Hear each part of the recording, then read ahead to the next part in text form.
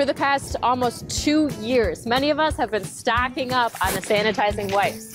But John French, the planetarium production coordinator here at Abrams Planetarium, was ahead of the curve, collecting these moist towelettes since the 90s.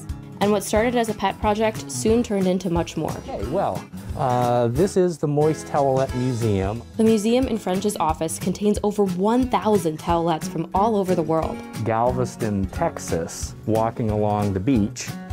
Japan at a sumo wrestling match. It's from a Russian railway. That looks German right there. I'm from the Hard Rock Cafe in Kuala Lumpur and Beijing.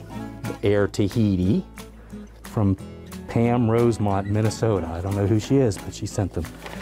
French hasn't been to all of the places that the wipes have. Many of them are gifts. And I've, just benefited from having them. And each one serves a purpose. For cleaning your dentures, that it's for cleaning typewriter ribbon ink and carbon paper, to clean the tar off of the bottom of your feet, for wiping away radioactive contamination. And the oldest wipe, a washed-up towelette from 1963.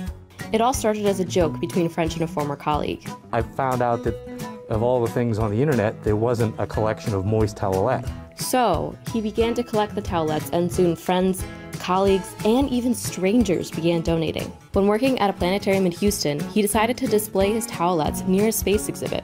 I noticed in that time, a lot more people spent a lot more time looking at the moist towelettes than they ever did our little Mars exhibit. so I thought, oh yeah, people like moist towelettes. The museum and the planetarium has seen visitors from South Dakota to Saudi Arabia, all of which sign a visitor book. It does kind of surprise me that it has as much interest as it does. A friend even discovered the collection in a New Zealand newspaper. He's down there in New Zealand, picks up the newspaper, and what's in there? 4 Strange American Museums. Number 1 is Moist Towelette Museum. French says those looking to donate unused moist towelettes to the collection can either send them by mail or just stop by. For now, I'm Margaret Cahill reporting, Fox 47 News.